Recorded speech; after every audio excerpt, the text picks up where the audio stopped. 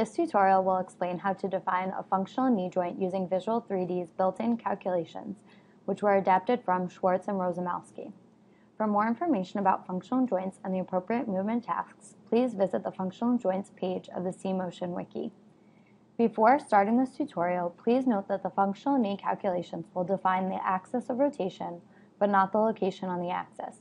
So additional landmarks will need to be projected onto the axis to define the knee center. Begin by loading a hybrid static file into the workspace.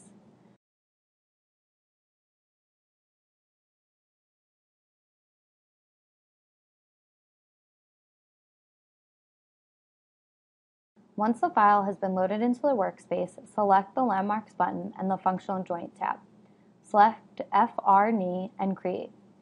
Here the tracking targets for the parent and child segments of the right knee joint must be defined.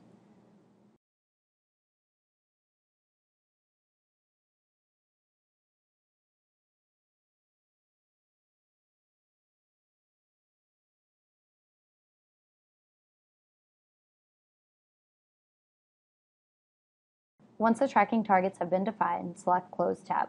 Select FL knee and create. Define the tracking targets for the parent and child segments of the left knee joint.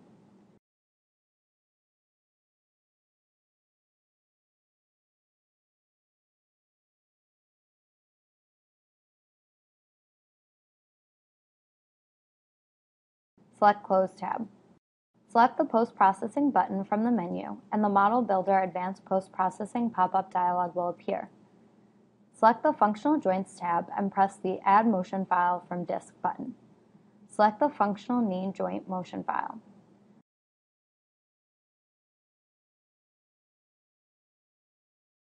Once the file has been loaded into Visual3D, select the file and the motion file will appear in the 3D viewer. The scroll bar may be used to select the start and end frames of the motion.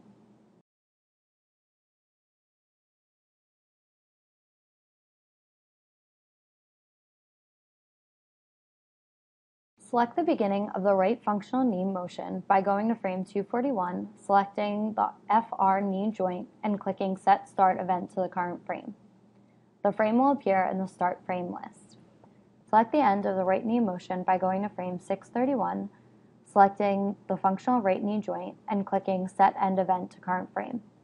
Select the beginning of the left knee motion by going to frame 733, selecting the functional left knee joint and clicking Set Start Event to current frame.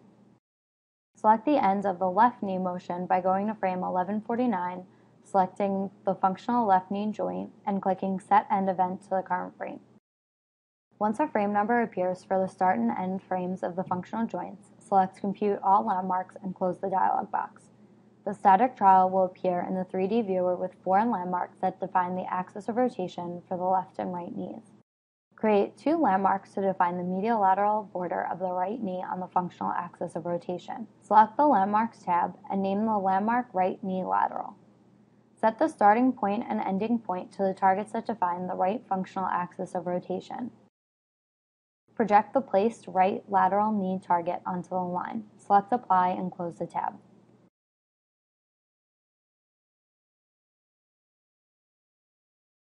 Select the Add New Landmarks button and name the landmark right knee medial. Set the starting point and ending point to the targets that define the right functional axis of rotation. Project the placed right medial knee target onto the line. Create 2 targets to define the medial lateral border of the left knee on the functional axis of rotation. Select the Add New Landmarks button and name the landmark left knee lateral. Set the starting and ending points to the targets that define the left functional axis of rotation. Project the placed left lateral knee target onto the line. Select Apply and close the tab. Select the Add New Landmarks button and name the landmark left knee medial.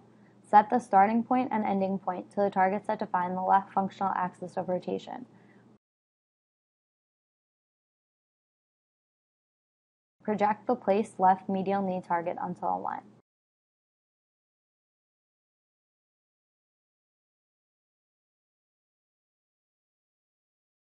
The new landmarks will appear in the 3D viewer and may be used as the medial lateral borders of the knees in the model template.